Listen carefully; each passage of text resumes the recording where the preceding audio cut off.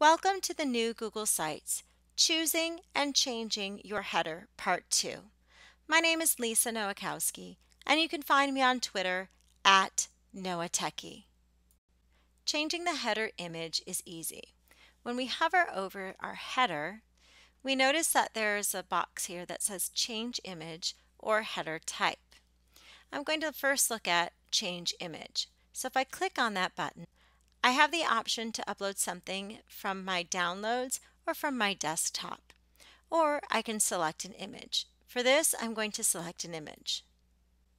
You'll notice that there are some preset headers for our choices. So I can choose one of these. That one looks nice, and select it, and it changes. Now if I don't like that, I can change it again. Go to Select Image.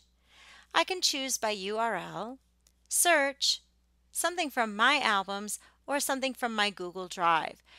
However, I don't have anything in here that I'd like.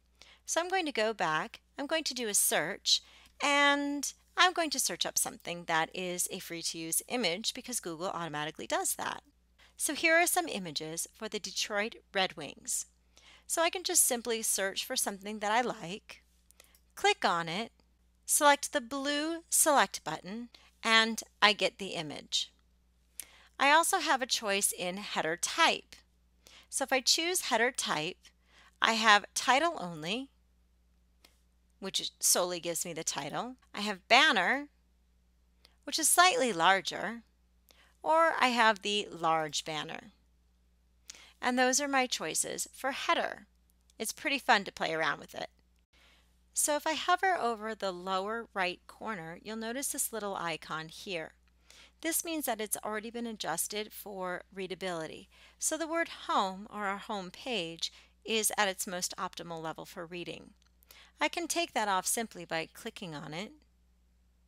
And you'll notice that the word home has been changed to a black font color. Happy creating!